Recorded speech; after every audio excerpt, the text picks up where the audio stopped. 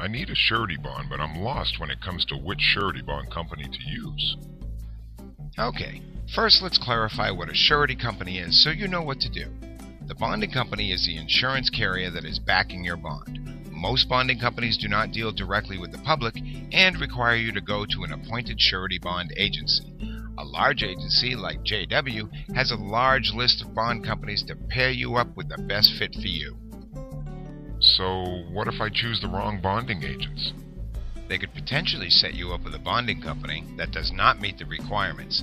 In that case, you paid for a very expensive piece of paper. What type of requirements do the surety bond companies need to meet? For one, the bonding company's financial strength rating may need to be a certain grade.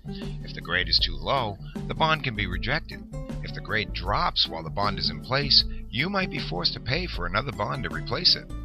I didn't realize where I got my bond from mattered so much. It is also important to know that in suretyship there is strength in numbers. Large agencies like JW can negotiate bulk bond programs to provide you the cheapest rate, simplified applications, and possibly get you approved when others can't. Larger agencies are also often able to obtain larger contract bond lines from construction bonding companies as well. Okay, I get it. I'll apply with JW Surety. That's the smartest decision you've made all day.